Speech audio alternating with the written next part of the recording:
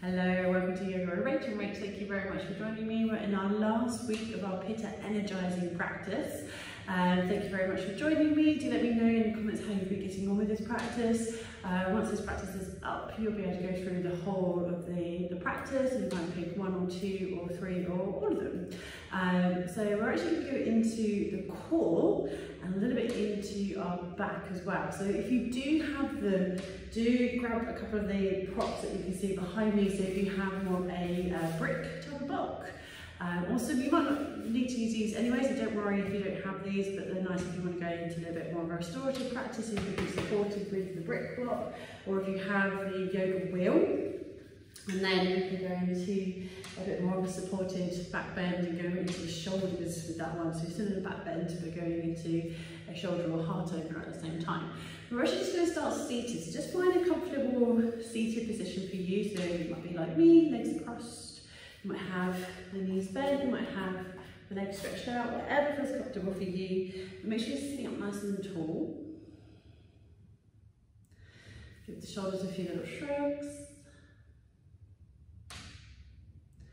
And bring your awareness to your breath, in particular drawing the breath down into the belly. So we're going to come back into our belly breath and then go into our practice with the core.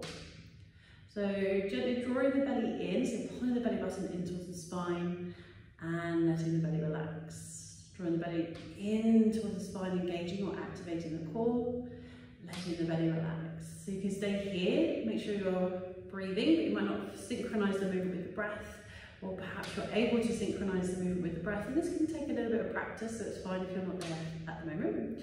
So as you're exhaling, so you're releasing the breath, think about you're pulling the belly in, so you're having to push the breath out, and as you're inhaling, letting the belly relax and expand. Exhale, engaging the core, drop the belly in, inhale, the belly relax. Exhale, let the belly engage, pull the belly in, and inhale, let the belly relax. A few more rounds on your own. Exhale, draw the belly button in, engage the core, inhale, let the belly relax. Exhale, engage the core, draw the belly in, inhale, let the belly relax. Do that 2 more times. As you exhale, engage the core, pull the belly in, inhale, let the belly relax. Last one, exhale, engage the core, inhale, let the belly relax. Keep your awareness with that. We're going to start to find a few different variations of boat pose. So, placing the feet on the mat, knees are bent if they weren't already. So the feet on the mat, knees and feet are hip width apart, and you're sitting up nice and tall. So you want to imagine that you're being pulled up by the crown of your head, so you're not slouching or collapsing or letting the back drop down. Another way to really check in with this is to make sure you're drawing the belly to the thighs. And just placing the hands behind the knees, so the palms of the hands are touching the back of the thighs. Let your shoulders relax, so you're not pulling the shoulders up. And sitting up nice and tall. This might be where you stay if boat pose is challenging, and that's perfectly fine. Or you might be able to lean your shoulders and your head back, so letting your feet lift up without collapsing or rolling back. So the feet just hover, let the arms relax. You're not holding your legs up with your arms, you're just helping to stay in this nice neutral placement for your lower back. And whenever you're ready, placing the feet down, you can wrap the arms around the legs, tuck the chin to chest. Have another go, you can stay with this first variation. So as you lean back, make sure you're not collapsing your lower back, so lifting up nice and tall. Feet can hover or move into baby boat. So you're starting to lift the feet up. Again, check you're not collapsing back. Make sure there's no tension in the arms and shoulders. And really let your back be your guide. And if you really feel this in your back, so releasing whenever you're ready, or in the front of your thighs, move into that belly breath again. So engage the core as you exhale, let the belly relax.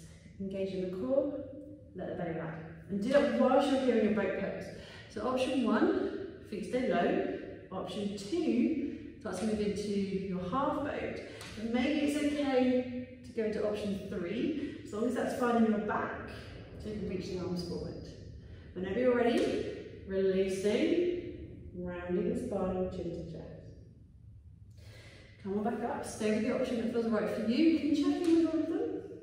Or you might stay with the first one, the second one, you might have a go with the third.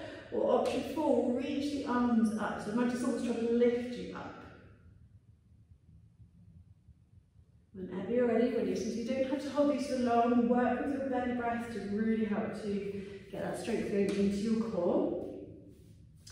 So find your way into your boat, feet low, half boat.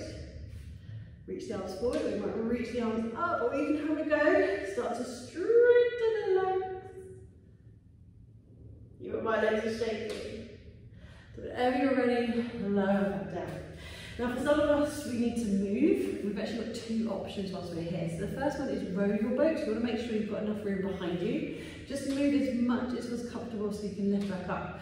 So as long as you're happy with the arms reaching forward, the feet can be low or halfway. As you inhale, push your head and shoulders back, push your legs straight. Exhale, engage the core, lift it up. So if we inhale and exhale, or inhale and exhale. Inhale, exhale, lift back up. Have a go with 2 more if you can. Exhale, last one, inhale. Exhale, feet on the mat, rounding the spine a little bit, rocking swaying side to side. We've got one more variation if you wish to have a go. Work with the one that feels right for you, then we're going to have a go with our back bends. So we can go into our twists. So again, feet can stay low, or lift your feet up. So as long as you're happy to release the hands, bring the hands together, interlace the fingers except for the index fingers, so we go into Charlie's Angel Mudra. And we're going to twist, come back to centre, twist, back to centre. So one side, back to centre, over to the other side, back to centre. Twist, centre, twist, centre. One more if you can each side, centre, twist, centre, and releasing. So going into a back bend practice, we can find a way onto our back. I won't talk you through a few on the belly if you prefer. So you might turn this into a bit of a sahaja or a spontaneous practice. If you know you want to go into a back bend, then find your way there. Or if you're using brick, find your way onto your back and use the lowest level to start with. And you're supporting underneath the hips, not the lower part of your back. So you're pushing into the feet, lift the hips to tailbone, and just moving the block underneath both parts of the hips. Keep the chin slightly tucked into the chest. And you can stay nice and low on the block, so you don't have to lift up any higher. But if it does feel comfortable, you can push into the feet, lift the hips, lift the block up one height and one rotation, and then placing the hips back down onto the block.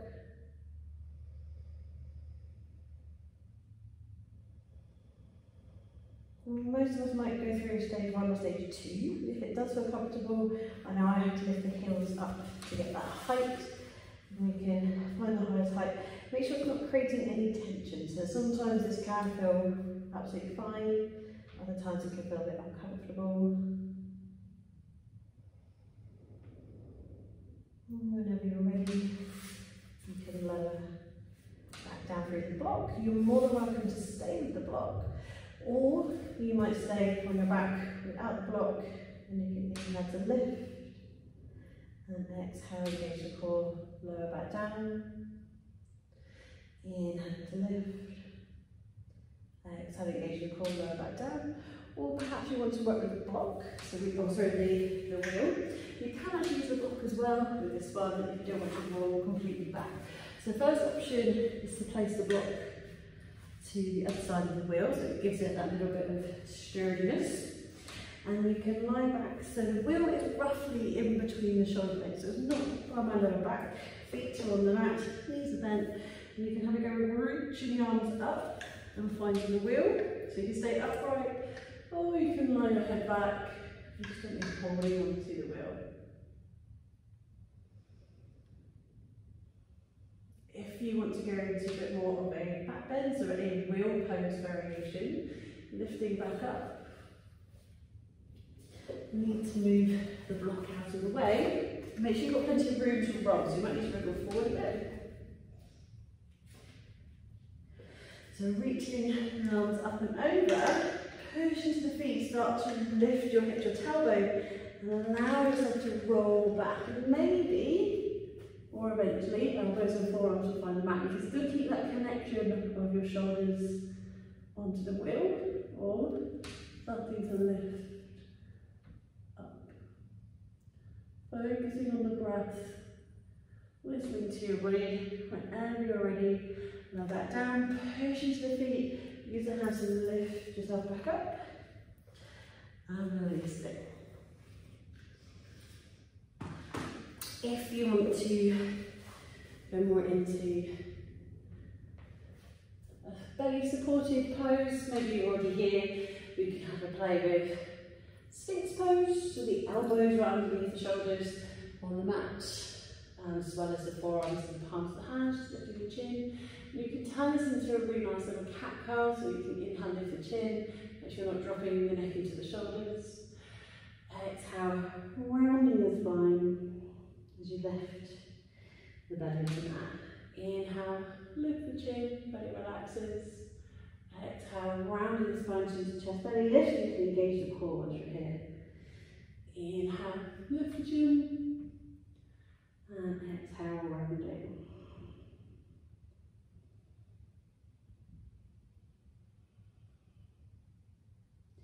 So you might carry on with a few more back bends, but I'm going to leave you here so you're more than welcome. If you're on your belly, you can go into pranam, belly down savasana. If you're on your back, you might go into normal savasana, traditional savasana. So just finding your way. You can place your hands one on top of the other if you're on your belly, forehead resting on the hands. Or if you're lying on your back, knees might be bent and stretched out. Slight tuck of the chin into the chest, lying on the back of your head. Closing the eyes, bringing your awareness to your breath.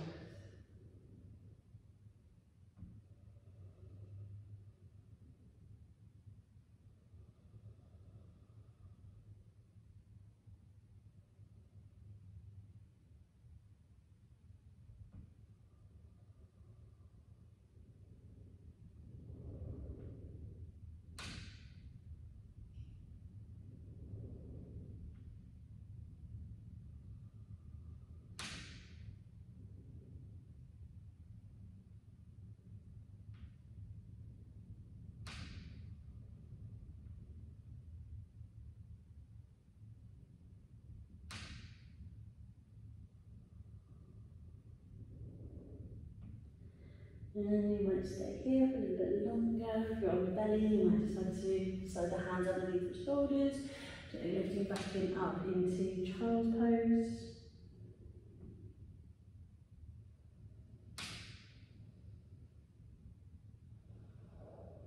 So taking your time moving out of your practice, you're welcome to stay in pranam or savasana or child's pose if you found your way there.